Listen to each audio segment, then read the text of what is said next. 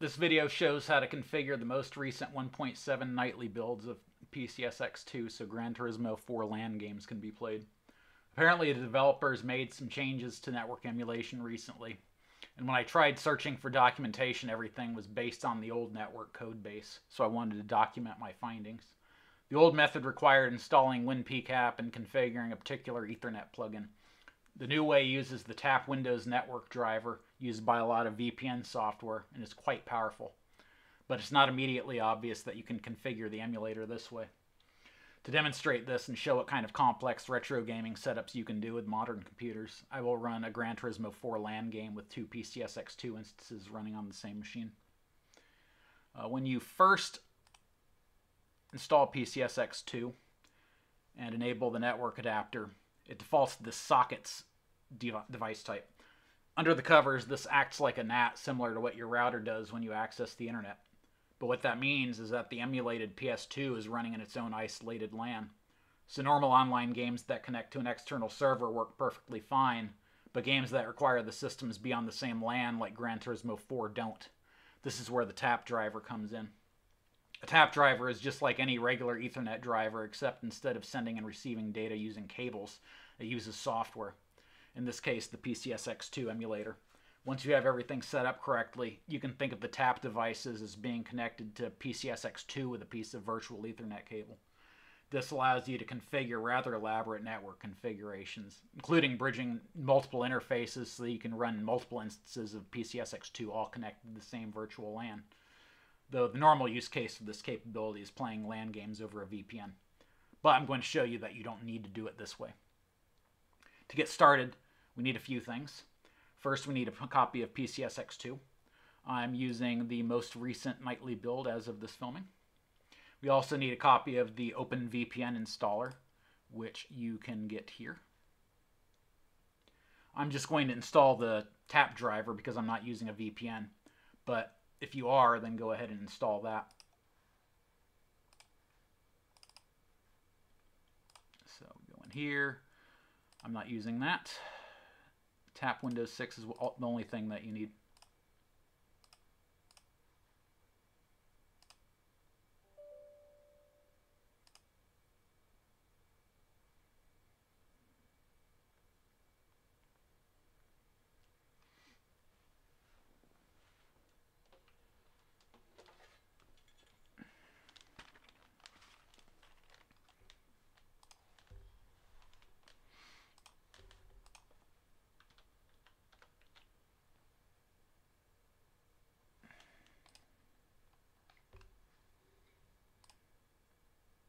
By default, it creates a tap device, but we need another one, so I'm going to create it.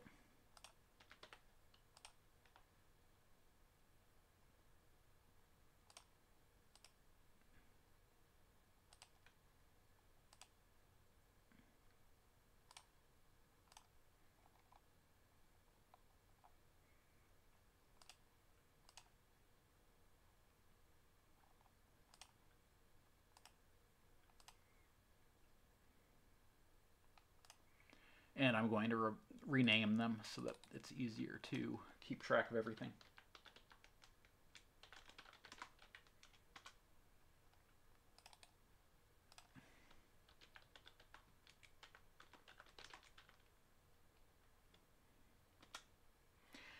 Next, we need to bridge these tap interfaces together with the Ethernet card. What this does is connect all of these Ethernet devices into a virtual Ethernet switch. Only do this if you're planning to play with systems on your same LAN. Don't do this if you're using a VPN. Also, when you do this, you will lose your network access, and to get it back, you'll need to configure the IP settings on the bridge. So do this. So before you do this, write down your computer's IP address and other settings. So go in here and save all of that. Take a picture.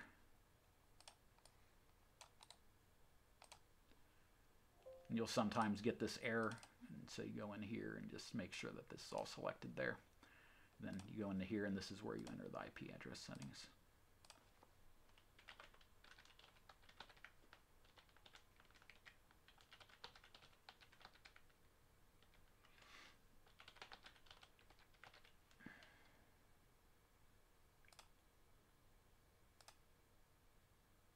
And you can test that that worked. Just refresh here. And there you go. This next part was a bit fragile, and things seemed to work better once I rebooted after setting this all up. So I'm going to do that now. Now once you've done all this and open up PCSX2's network settings, you see this new option, Tap.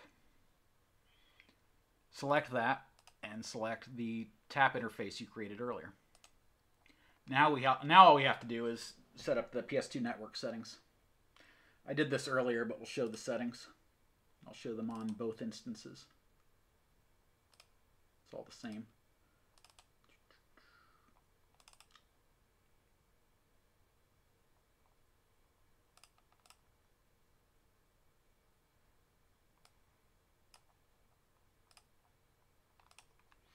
For the other instance, we select the other tap interface.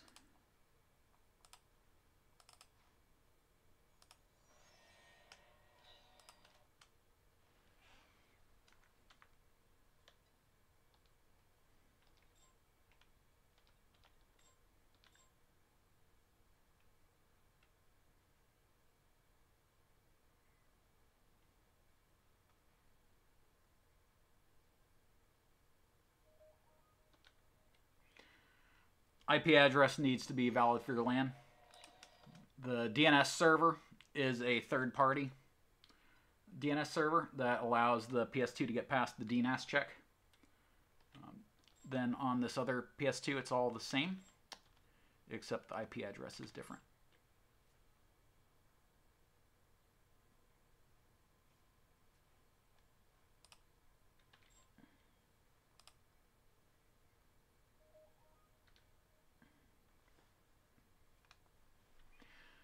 Now we fire up Gran Turismo 4.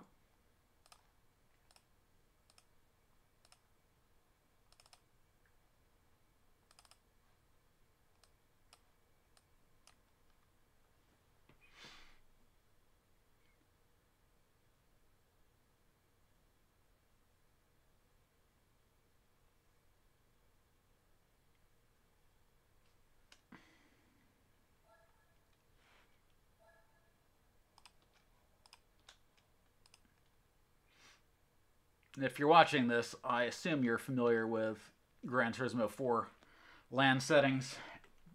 It's complicated. I'm not going to go into it. I set this up earlier. So on this system, on this one, we're not the host. On this system, I believe we are the host.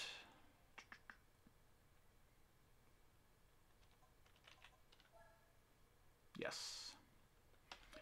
And then I'm just going to enable progressive mode on both of them, because that always resets whenever you power cycle. And on this one, since it's just me and I don't have a second person to play, I have the second system set up as a just as the view mode, which I guess was used for casting live events.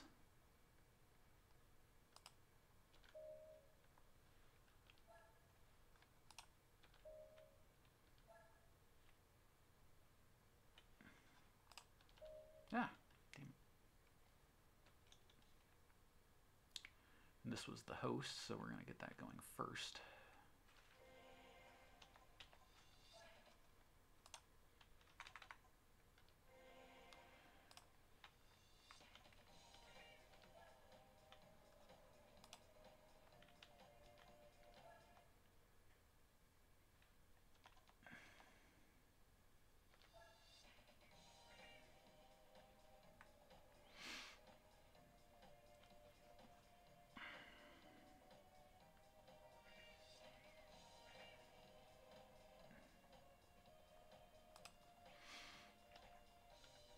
And I'm doing this on a keyboard, so I'm not even going to attempt to play competently. I'm just going to show that it does in fact run.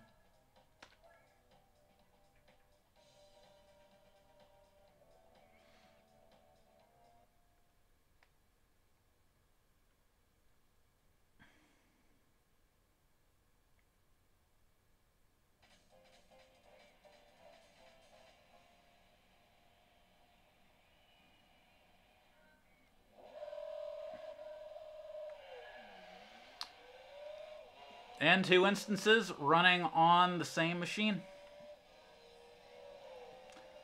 If I had a second monitor, 2 controllers, this would actually be playable.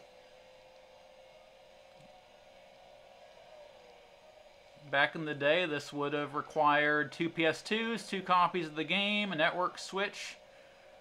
I remember trying this back when the game was popular, and it was a bit of a pain getting everything set up, and now it's still a pain getting everything set up, but you at least don't have to deal with 2 PS2s and 2 copies of the game. So I think this proves the point.